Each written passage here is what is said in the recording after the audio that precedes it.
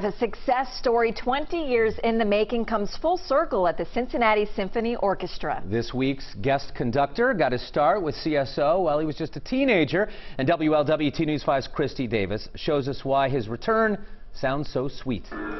He's hitting a high note right here in the Queen City, this rising star in the world of music who calls Cincinnati home. But it's a path he almost didn't take. There's no set path to becoming a conductor, and everyone has a different path and a different way.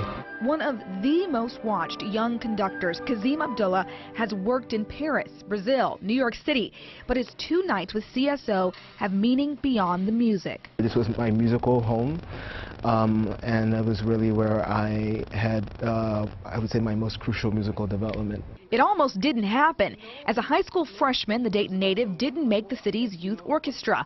Then, while away at a prestigious arts camp, Kazem got the call that his brother was shot and killed during a mugging.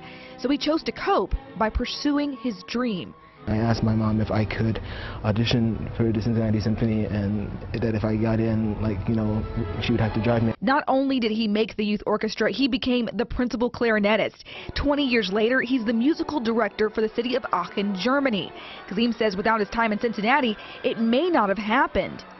I got such wonderful support from the members of the orchestra, and it's great to, to see some of the people again. Like cellist Norman Johns, namesake of the scholarship which helped bring Kazem to the CYO. And I'm just delighted that he's stayed on the path, and I hope that the other kids who are now benefiting from the scholarship will find inspiration. Kazem also wants more young people to see the arts as an option, and hopes he can be a testament to the transformative power of music.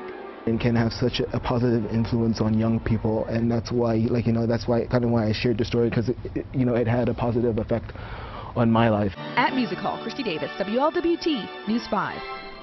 Kazem Abdullah will lead 2 CSO performances, the first tomorrow night and the second one on Saturday.